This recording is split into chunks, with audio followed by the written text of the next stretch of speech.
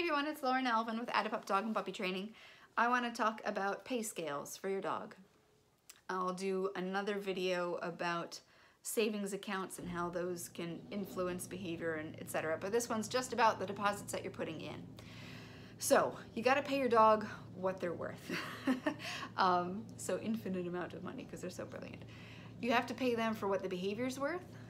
For what it's worth to them, like if it's really difficult for them to do a particular behavior or they're not crazy about it, what the environment is influencing their behavior, the distractions they have going around. Dogs do what works for dogs. If they're performing a behavior, whether you like it or not, if they're performing a behavior, it's working somehow. It just makes sense because they're dogs, or it makes them feel good, or it's worked in the past, or it helps them feel safe. They do what works for them. If we want them to do things that work for us and that really don't make any sense for dogs to do, we have to situate the environment and the reinforcers so that it does work for them. So that means paying them for the effort that they put out so that they're likely to do it again in the future. So we have to figure out for our dogs what's, a shiny new penny versus a $10,000 bonus. And that depends on the dog. Nina's crazy about some things that other dogs are terrified of or hate, and vice versa. I have two examples of pay scales. One is Nina's, one is Boogie. I'll start with Miss Nina's. So this is dog specific. Your dog's pay scale is going to look different than Nina's. Nina's is different than Sam's, which is different than mine, which is different than my son's, which is different than a bumblebee. It's dog and animal and individual specific. It's also behavior specific.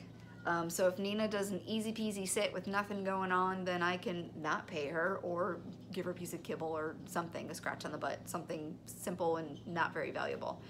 If she sits when there's 30 people around her going, oh my God, I want to pet the dog, and it's really hard, that's a bigger withdrawal and I have to pay her more to keep that savings account going, which I'll explain in another video. So for Nina, down at the bottom of the pay scale is kibble, maybe about 50 cents each. But that's not to say it's worthless to her. She will work hard for kibble at home. So we'll do 45 minutes straight of shaping. She loves it that much. Or, difficult things where we're doing the chin rest with handling, things that are a little iffy for her. She'll go crazy for kibble at home. If I ask her to sit around a bunch of squirrels outside and pay her with a piece of kibble, she'll probably spit it out. And she's not gonna sit again the next time because I took out 50 bucks and put in 50 cents.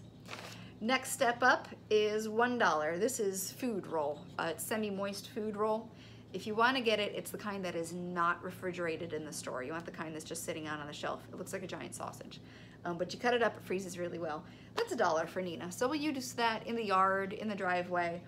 Maybe we're doing some physical fun stuff in the yard that's a little more taxing. She finds it easier to find that outside too because it's smellier, I'm sure. Next step up, $5 would be cheese. The sharper the better. She's gotten sick of American cheese. I used to use that for clients a lot. She likes the sharp cheese. So this is $5. We'll use this around town. We'll use this if we take classes. Moderate difficulty. There's stuff going on, but she's making decisions and I'm putting about $5 in. Nice $5 tip every time she does something. Next step up would be meatballs, Italian flavored only. That's just what she likes. $10. Exciting place, squirrels around, advanced difficulty. I'll use this for recalls that we're practicing. I used it for counter conditioning around squirrels because there was a whole squirrel colony in my neighborhood a couple years ago. This is really valuable for her. Really, really valuable for her is canned chicken. It's smelly, it's cheap, it's easy on the tummy. She loves it. We'll use this at a crowded event. We'll use this somewhere where she might feel a little scared. We'll use this definitely at the vet, things like that. She loves the vet, but it's a little weird. You get needles put in you, it's not the most fun. But we use this when there's lots of dogs or people or potentially scary things around. We pull out the nuclear option. So that's food. Your dog might like carrots or apples. Nina's crazy about apples. Frozen peas. What else do I have on here? Single frozen pea is a piece of kibble. If you have a tiny dog, I did the tiny dog treat video. You can make kibble a little more interesting by infusing it. Go check that video out. String cheese, Cheerios. I've got a little cup of Cheerios that my son never finished like 6 months ago in his room, so I pay the dog for getting out when I ask her to. Doesn't have to be fancy. I prefer actual food or dog food to do this. Things you buy in a pouch, it's just a lot of flavorings and extra stuff that you don't need. If they're eating it, it might as well either be their food or food. All right, so that's her food stuff. Other high value might be Vienna sausage, hot dogs, liverwurst, wet food, tripe. The smellier, the better. These are the pretty good, these are the really good, and that's the nuclear option. So for Nina, her toys, she really doesn't care about Kong, so I couldn't think of anything lower than tennis balls. Tennis balls she likes, she'll drop it when I ask her to in order to have it thrown again. She'll do some sits and downs and stuff like that in order to go chase it, but then she just wants to tear it apart. Her babies, we'll play tug, we'll do drop it while we're playing tug, so that's a little more arousing. She'll do some stuff for that. Her special tug toys, she's got special that she sees pretty regularly and special that she only sees every once in a while. The special tug toys are about 10 bucks, so she'll drop it during an exciting game of tug. She'll do recalls, she'll do, you know, healing and around and roll over and all sorts of chains of behaviors in order to get that. And $100 are puppets. She wants to gleefully murder puppets. It makes her very excited. But I can't use it because there's flesh inside. She can sit and wait for a little bit, and then it's just like, okay, take it off my hand. She tears it apart. So that's Nina's. Here's Boogie's. He does not care about carrots. I tried carrots on Nina. She had the same reaction. WTF. Dry Crunchy, the kibbles, 1 cent for him. They're pretty high for Nina. Maybe I get better food. Chicken, he's 50 cents. That's not that great for him. Cheese is $5 and bacon is $10. I've never tried bacon with Nina, but that's pretty high for him. And then he likes his tennis ball, pretty good, rubber bone, boring, and he's got a torn apart Froggy that's his favorite. So it looks like Boogie finds toys more valuable than most food. The tennis ball's worth more than the cheese, and the little squeaky balls are almost as much as the bacon. The bacon's as much as the Froggy skin. Nina likes food more than most toys, but she has other things that she's really crazy about. So, food and toys are great in class. Brand new things, when you've got it handy, then that's what you're gonna use. You can use it all the time too. I always have treats on me whenever I'm working with a dog, because if they do something, I get to pay them. But that's not the only time they're getting reinforced for things. Dogs are learning through consequence and association all the time. So even if you don't have your treat pouch on you, if your dog is keeping their feet on the floor and getting pet, they're being reinforced for it. Or if you don't have your treat pouch on you and your dog is jumping all over the guests and the guests are screaming and, you know, it's a grand old time, they're being reinforced anyway. So real life rewards, everything's real life. But real life rewards, things that are going on when you're not necessarily in trainer mode, are also reinforcing your dog. And anything that your dog likes, anything can be used as a motivator for behavior. So if you leverage access to the stuff your dog likes, contingent upon behavior that you like, then they get what they want and you get what you want, and beautiful, happy rainbow hands. Everyone gets what they wanted, and they're more likely to do the same thing in the future. So, doggy pay scale, Nina's.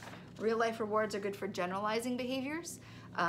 You might teach your dog sitting down fantastically in your house or in the training center or in your yard, but then when you're out and about at a cafe or something, it's a totally different environment. There's smells and people and all sorts of things.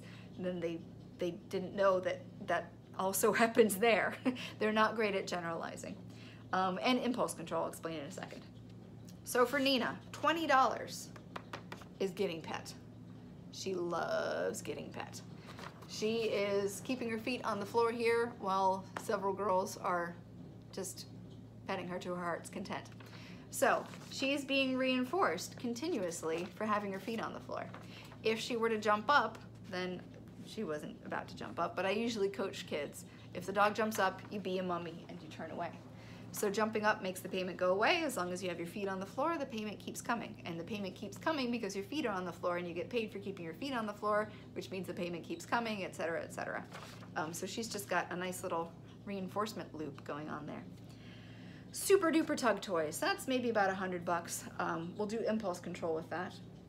When we start getting into the things that she gets really excited about, then she can only do so many things around them. So the special tug toy, she'll drop it, she'll do long chains of behavior, things like that. She'll do recalls for it. The flirt pole, it's a very bad picture of it. I have a video on them too. She can spit it out, she can wait. She can be running after it and wait, like mid-stride.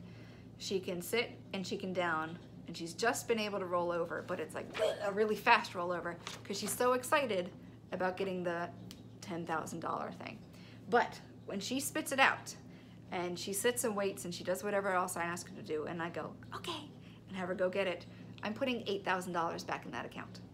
So if it was so difficult that it was an $8,000 withdrawal, then I'm at least coming out even. But if I'm asking for things that are just within her capability to do, then I am adding. If I took out $6,000 and putting in $8,000, I just added $2,000 to that savings account. So it's getting bigger and bigger and bigger. And that's what you can do when you start getting into things they're really passionate about, like the hose or swimming. Nina loves water. So if she can sit, it's a very excited sit, or lay down, or wait for a little bit around the hose, then when I spray her in the face with it, I'm putting $80,000 in whatever account she was doing. So she has an enormous sit account, she has an enormous weight account, things like that. And all I'm doing is spraying her in the face with a hose. And $1 million is swimming. So we practice a lot of weight, a lot of recalls, a lot of things like that, just going back and forth around water because it's a safety concern. But when I ask her to wait and then I go, okay, and she jumps in a lake, I'm putting $1 million in that savings account. I'm putting $1 million pot of gold at the end of that neural pathway that she built on her own by going up to water and deciding by herself to wait and then get released. And that's the purpose of it. I'm asking the dog to make decisions on their own so that they'll make those decisions again in the future because they got the thing that they wanted. So that's Nina's pay scale. Think about your dog's pay scale. What are they crazy about? How can you use that to pay for behavior that you're crazy about? Or at the very least, how can you use it to turn it into a game? It shouldn't, and it doesn't have to be, you know, well, why should I give you this? What did you do for me, dog? It's just, it's how you communicate with a different species.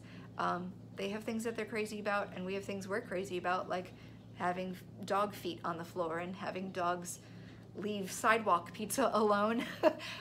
Those are just strange hobbies that humans have, and the dogs just need to figure out, I can do my strange hobbies like rolling in it if I do her strange hobby like coming when she makes this weird noise. And that's really just your relationship with your dog. It's not about a tit for tat.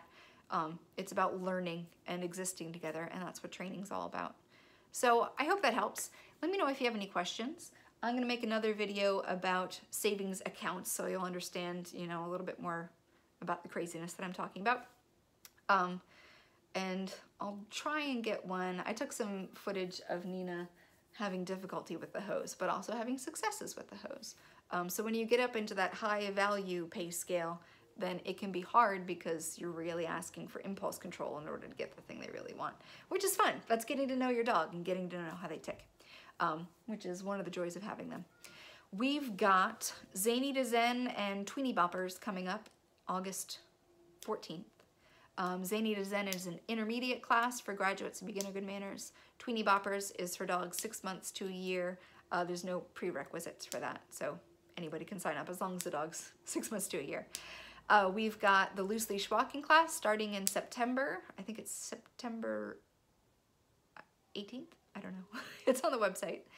Puppy 101s are going on. The next one's going to be this Friday at North Paws, and then we'll have it again second to last Friday and last Friday at Funkstown and North Paws, respectively.